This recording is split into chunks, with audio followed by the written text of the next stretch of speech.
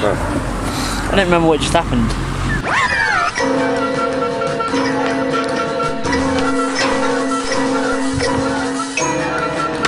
My name's Joe, I'm 17, I've been free running for 4 years now. I'm a drop this for you now. Are you ready? Fellas! Go, go, the rhythm you need when your mind is free. The rhythm, the rhythm you need when your mind is free. The rhythm you need when your mind is free. About 3 months ago, I had an accident where I face planted the floor.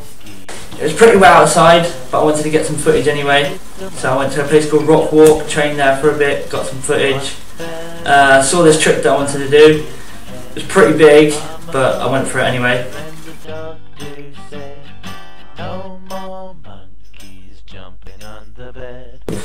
All I can remember is landing on the rock, slipping out, and as I landed, I blacked out. Can't remember anything after that, except when I come to, my friend Callum put the camera in my face and gave me a scarf.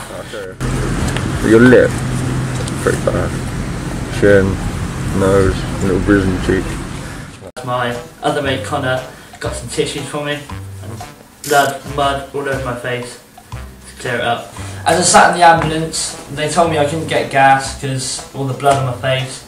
So they gave me a needle instead, which I hate needles. I actually thought I was going to die. I hate needles that much.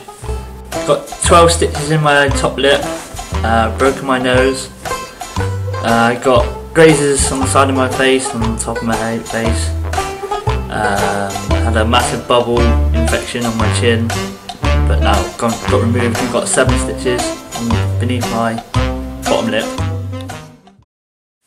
When I was recovering, I'd go on my trampoline, get all my tricks back, get the confidence, get onto the beach because it's softer areas, less time to bail because I don't want to have a bail again.